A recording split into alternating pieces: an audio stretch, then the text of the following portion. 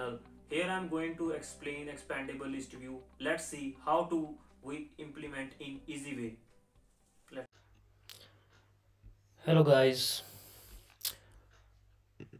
if you are facing an issue to implement expandable list view in your iOS, so you can take overview so that you will implement in good way.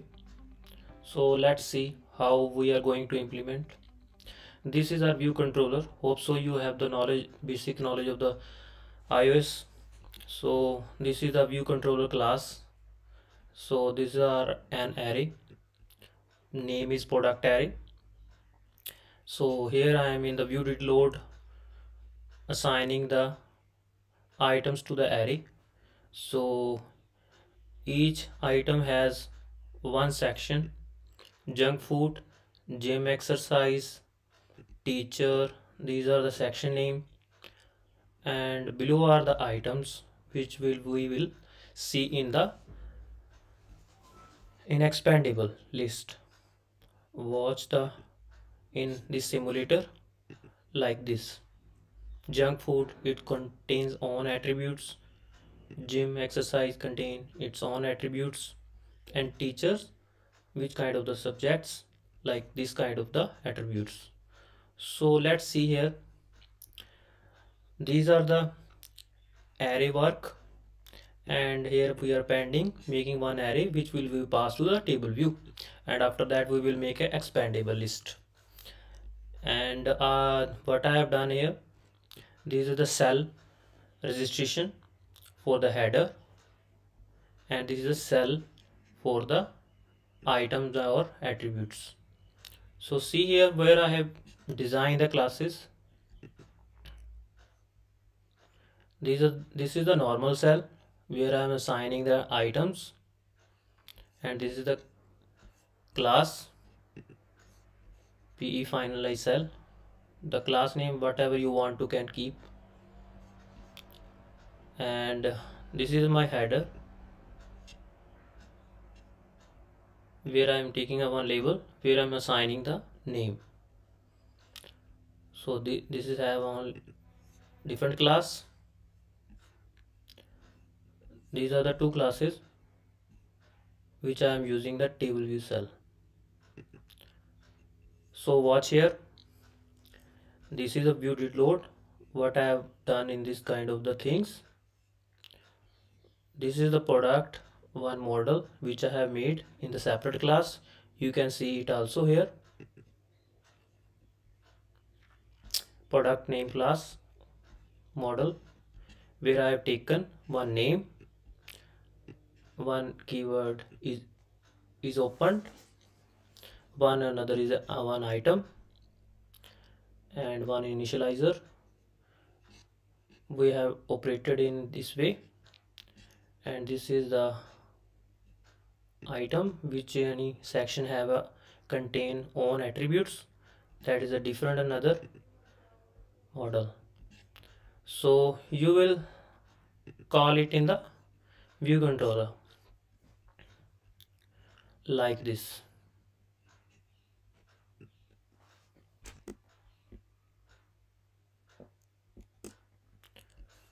And I have made 3 times, so I have appended in one array like this. So it will contain the 3 items with the sections. So the total number count is 3. Now proceed further. There is a delegate and data source functions for the expandable list. What I have done, number of the sections, I have passed the one array which I have already made above. The count is showing here. So like this, 3 sections will be shown due to the number of sections. Now proceed further. Number of the rows, how much we will see in that expandable. Watch here what I have done with the array. That array product array is opened, I keyword is used, it will tells you your expandable list, that section is open or not.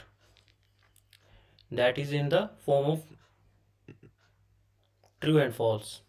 See here what will after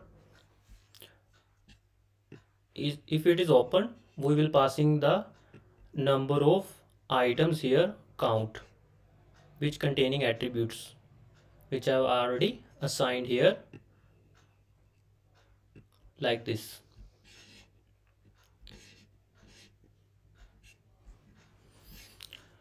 So if first section has 3 count, it will pass your 3 rows in that expandable if it is opened. If it is not open, it will pass you 1 cell which is showing its own name like junk food if it's closed. If it's open, it will shows you 3 rows, one its own header section. Total rows 4. For every first cell contain header. Like if array contain 4 items, so array will start from the 0, the last item will be 3, and 0 contain first cell junk food. And now come to the down, height will contain a 60, each row containing a height 60. Now I will come to the point of cell for row. See here, as I have already told you, index bar dot row equal to 0. The cell is here. For the header, I am assigning name. This is for the header. And what are the attributes in there? When we will expand this is the below cell, and we will pass the product array and which containing items. How much? 3 items. We already know the item name I have assigned to this. This is our cell work. Now how it will work when we click on the first section, second section, so it will work due to this. See it, product array index bar dot section is open. We will check it is false. We will make it true due to the exclamatory sign, and it will keep this value. And after that I will making a one loop for each, and I making is open, every one is making false, because when I clicked that section will be open, otherwise other section will be closed accordingly. So which I have selected the cell, it will open and make it true, and reload the table, and after that your table will reload, and it will comes to here this function back, and it will check that section which we have clicked, and it will check is opened is true. Then your control comes here and give the pass count here.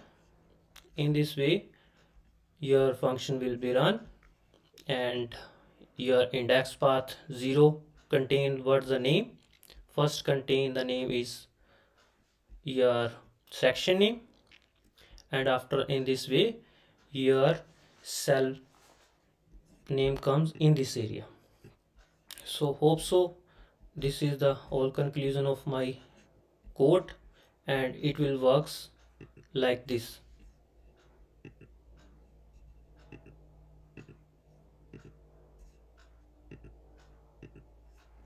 Thank you guys. If you understand properly, or if you want to take a code, I will show you on GitHub. You will collect over there. Thank you. Thank you for watching my video. If you want to download this code, please click on this link description in bottom. If you want to see my videos in upcoming, so subscribe my channel. My upcoming videos like payment gateway, social media apps, chat box, many more related to the videos. Please keep in touch. Thank you.